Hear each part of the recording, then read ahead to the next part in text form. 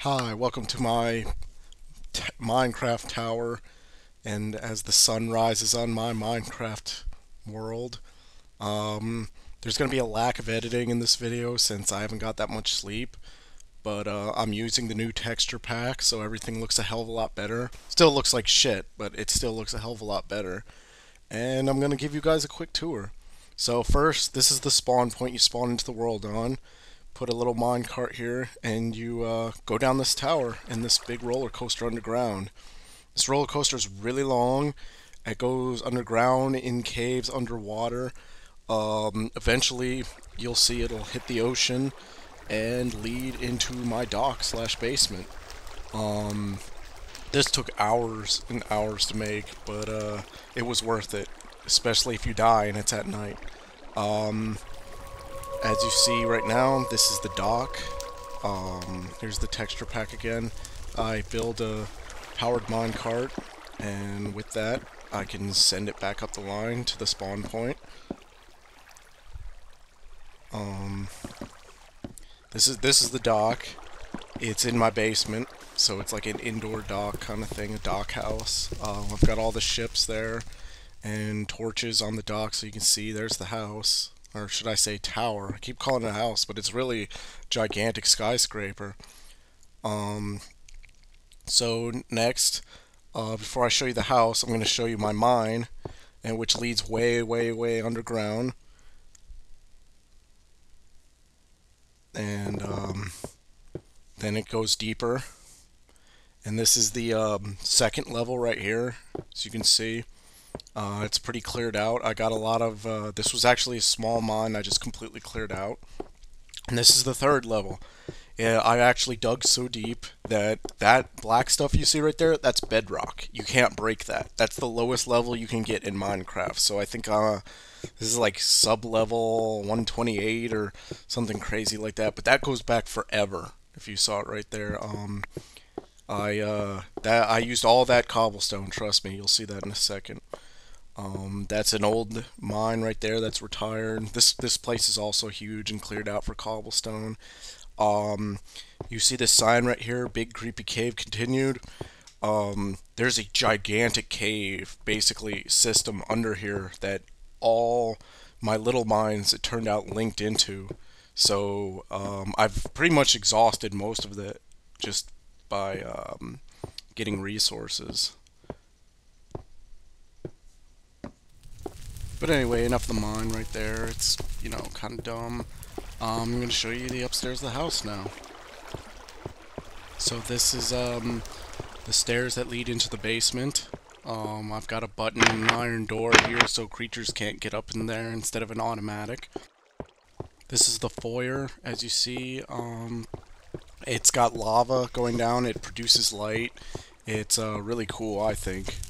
That's the crafting area right there. These are my automatic doors. As you can see, they all swing open and the iron doors are powered by a button. Out here is, you get to see the tower from the outside and my moat of fire, which I think is really cool. And the rest of this video is pretty much just self-explanatory. Honestly, I'll show off the nether at one point eventually, but I mean, there really isn't much to say. So just watch the rest of the tour and enjoy.